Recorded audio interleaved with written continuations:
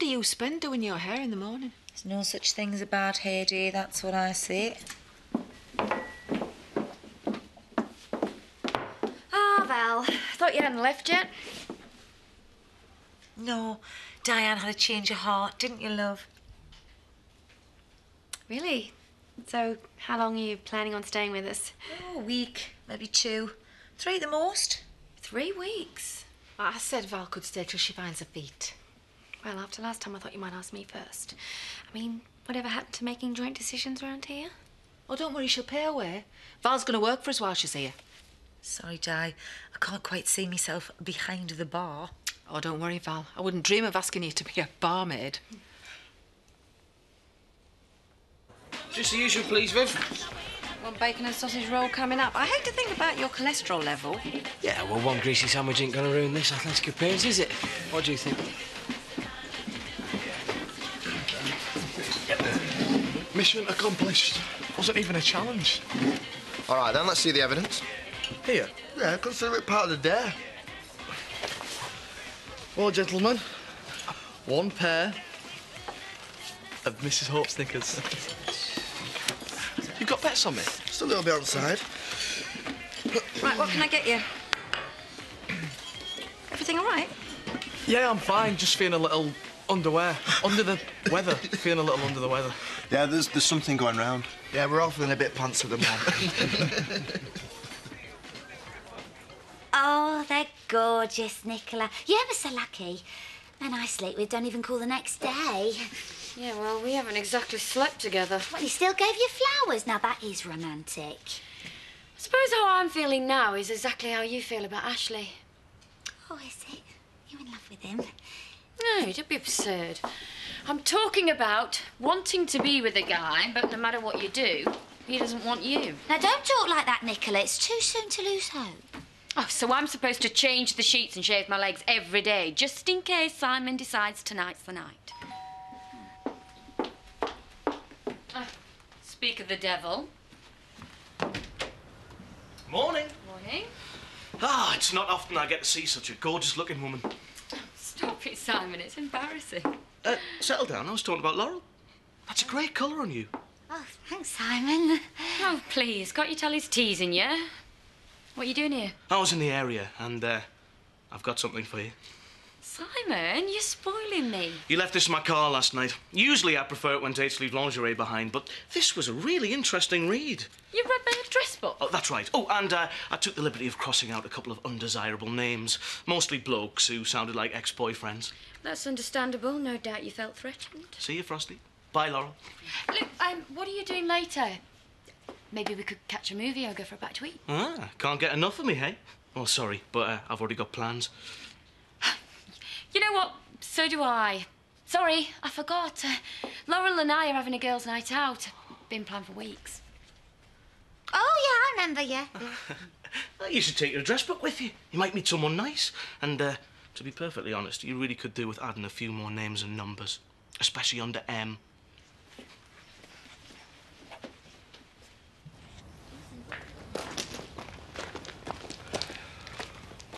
Well, I'm really sorry, but I'm going to have to bail. Scott's left 3 messages for me. He's on his way over. What's a shame, innit? No, but I'm the best man. I should be there. I'll call him and cancel. Don't be stupid. We're only going picking up some Maya suits. Anyway, before I forget, there's the last of the money for the car. But you don't need it for the wedding?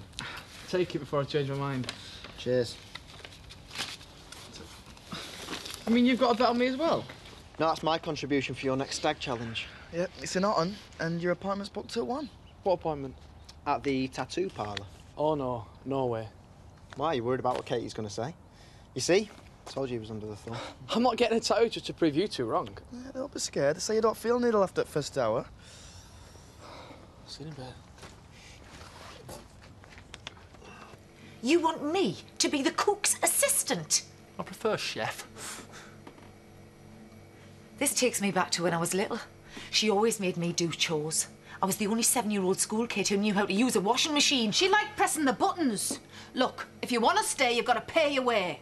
And don't be too hard on Marlon. He's a sensitive lad.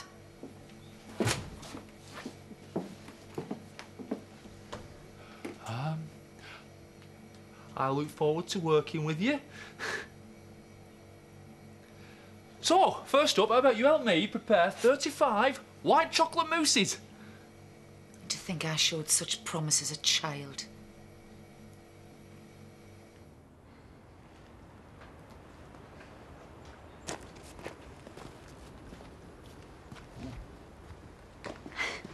I thought you were going to Hutton. Well, I had a better idea. Andy goes into Hutton, and I come to see you. What? You've got some paint. Oh. Close your eyes and hold still. Robert! Well, now they match. Your jumper's got paint on it too.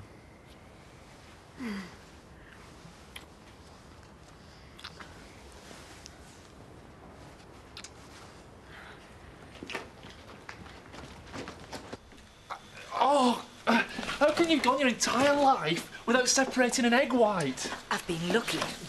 No, stop. Look, it's really very easy. Right. Watch.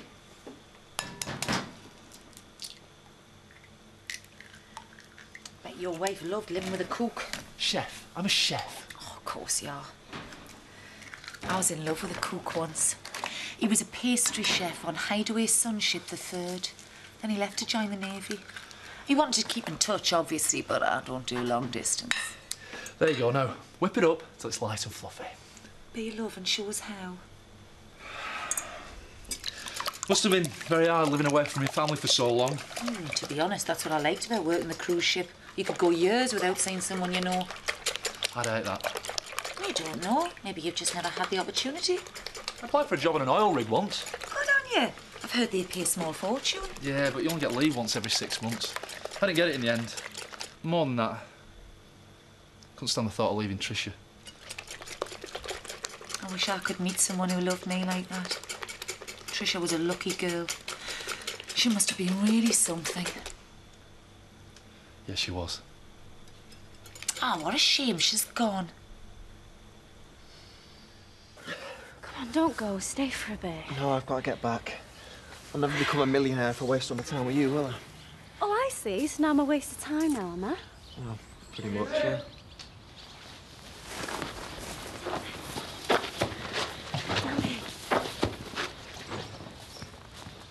I wasn't expecting you back so soon. Yeah, we're lucky. Roads were clear. Is everything okay with the suits? Yeah. The shop assistant took a fancy to Danny, gave him 10% discount, and then poor Danny had to explain that men aren't exactly his type. Where's Rob? What do you mean? Well, his car's here. Oh, yeah, he's gone to see Jack in the top paddock. I need to go and see him. I'll go find him. No, stay with me. Come on, need to make sure you've got everything right with the suits. Come on, let's go inside. Before you go, I want to show you something.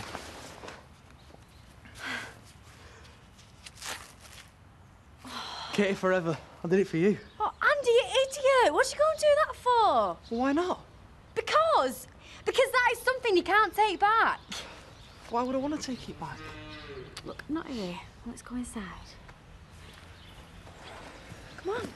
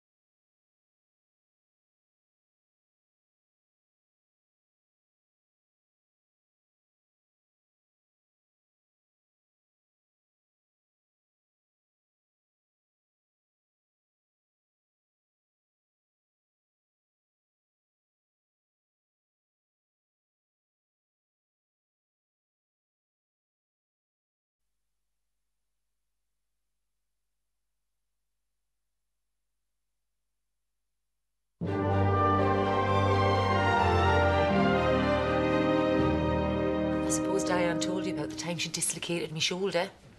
Oh, don't look so worried. She didn't mean to do it. Me and Di, we used to fight all the time. Blimey, how things change. And how much stays the same? Why aren't you helping Marlon? He said I deserved a break. Actually, he said I could either do the dishes or get out of his kitchen. What's a girl supposed to do? He never saw me. Eugene, I thought you left last night.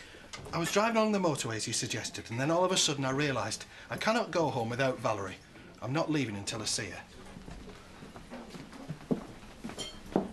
Paddy, mate, there's one thing you've got to understand. Some people are good at darts and others not so. The simple truth is, I'm better than you. Well, how can you say that? We've not even played each other yet. Call it a sixth sense. Yeah, well, anyway, today's not exactly a good example. I'm not feeling myself. Oh, please! You've got the sniffles. Yeah, and it affects your balance. Well, Nicola, you're a good judge of character. Who would win at darts between me and Paddy? You're both as bad as each other. You should have called when your plans fell through. We can still make the movie. Just give me 10 minutes to organise and I'll meet you back here. Well, slow down, Frosty. My plans aren't cancelled. Darts with Paddy is my plan, and I plan on winning. You'd rather spend time with my socially backward boss than go to the movies with me? Yeah, I love spending time with socially backwards people. Makes us feel so much better about myself. no offence taken. Well, speak for yourself. Oh, don't be like that. I thought you and Laurel had a girls' night planned. Yeah, we do. Well, I better get a move on. You know what they say? Too many men, not enough time. Sabrina, darling, come home. It's not the same without you. Eugene, you're going to have to leave. No one wants you here. And the truth is, Val's got a new boyfriend. Since when? It's kind of a recent thing. I do not believe you. Well, he's right there if you want to interrogate him. I haven't got time to argue, Eugene. You're not welcome. And I should warn you, Jack gets very jealous. Yeah, that's right. He can be a real green-eyed monster. I'll introduce you if you like. I'll just have my money then. Val doesn't owe you anything. As far as I can see, you were stupid enough to lend her the money. Now it's up to you to deal with it. No wonder Val calls you Godzilla. I'll never forget you.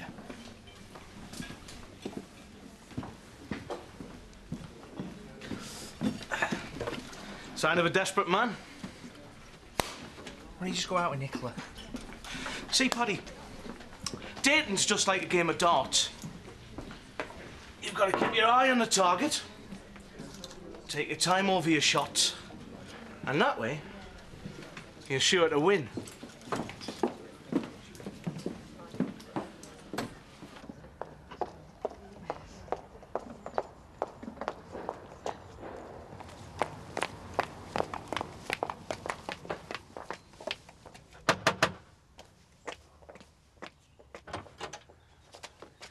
Get dressed, we're going out, and we have to pretend to be having a good time. Come on. Right, Fiver says you don't make it. You're throwing your money away. All I have to do is ride down the hill. Yeah, well, we thought you'd say that, so we've added a little something extra. You have to ride it down the hill, wearing only these. You are joking, mate. Oh, shut up!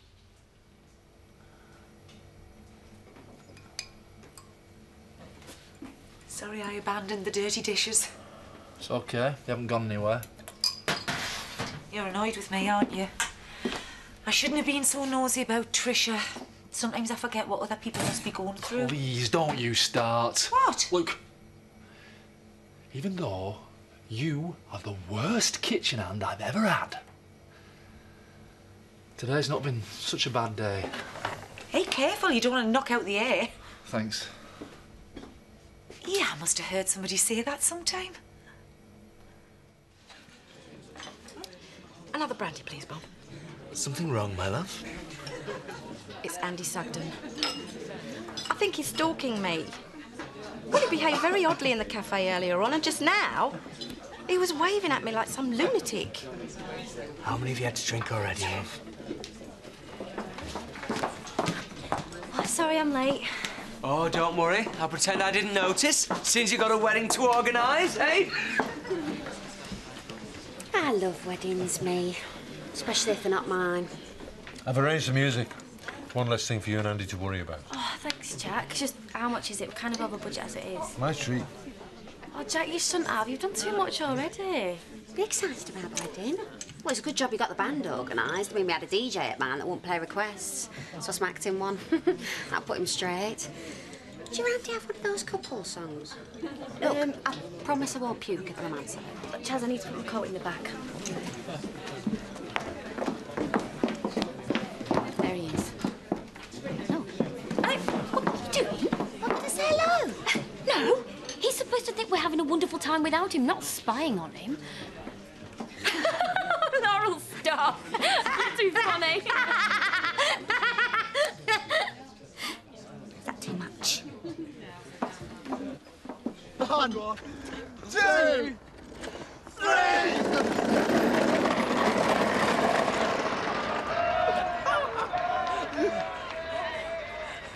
He's left all his clothes here.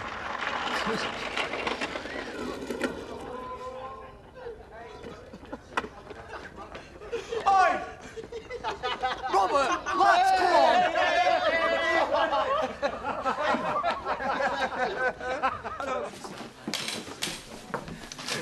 Three pints, please. Is one of them for Robert by any chance? Oh, go on, I'll be legal in a couple of weeks. A couple of months more, like. Give me an apple juice, Diane. So, you finally decided to come and talk to me? Ah, Paddy's had enough. I need a new opponent. Fancy game, Laurel? Well, of course she doesn't. If I'd have known you found it such a struggle to be a normal, well-adjusted person, I never would have dated you in the first place. My mistake. Bye, Laurel. Do you mind if I finish your drink?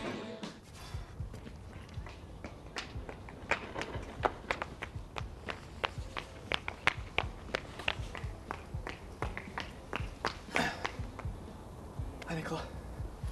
Oh.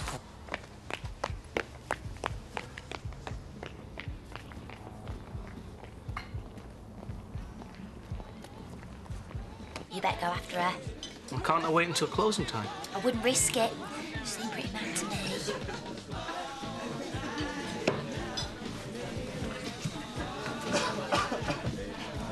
Well, hey!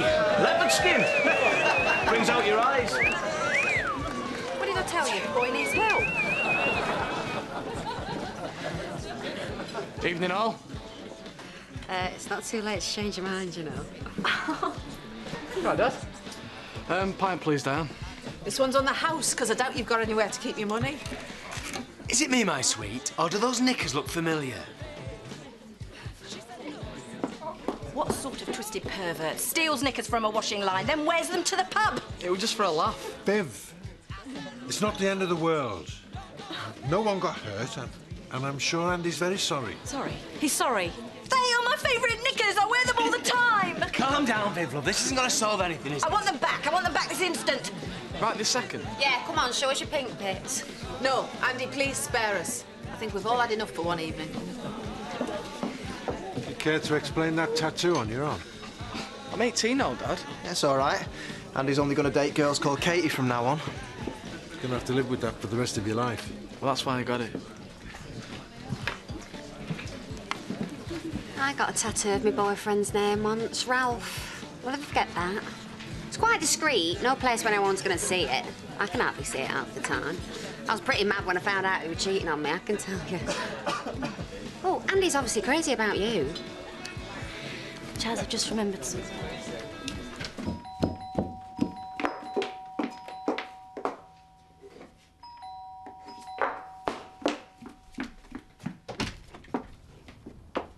What? Stop being so stubborn and listen to me for 2 minutes. Well, go on then. We'll make a cup of coffee first, then we'll talk.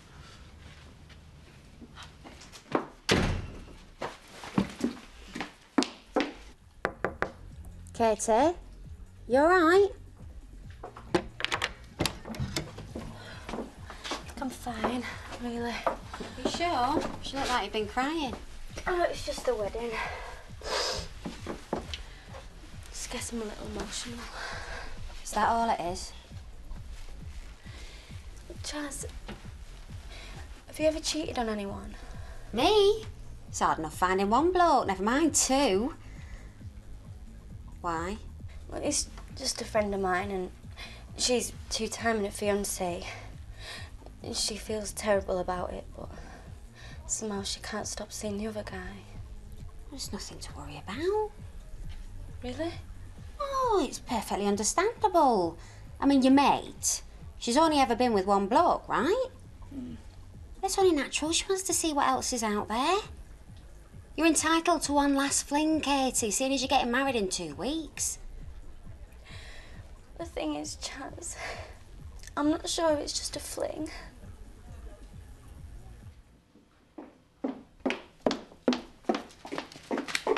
There you go. Drink up. I'll burn my tongue. Oh, what a terrible shame.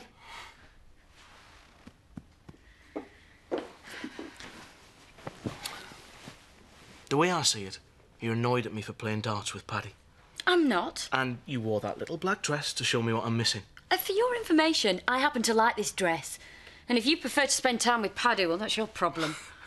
I knew you'd be the high-maintenance type as soon as I met you. I'm high maintenance. You're the one playing all the petty games. You send me flowers one day, ignore me the next, and then you deliberately enjoy yourself in my local. What's so funny? It's no use denying it. I get under your skin. Oh, don't flatter yourself. Anyway, it's late. Hadn't you better run along home to be sure to make your early start? Have you not got an alarm clock I could use? You mean...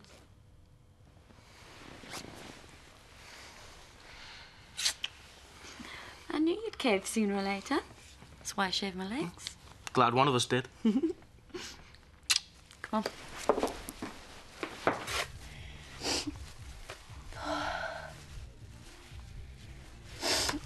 I'm so confused. Andy is the nicest guy I have ever met. He's thoughtful, he's generous, he's kind-hearted. And the other bloke?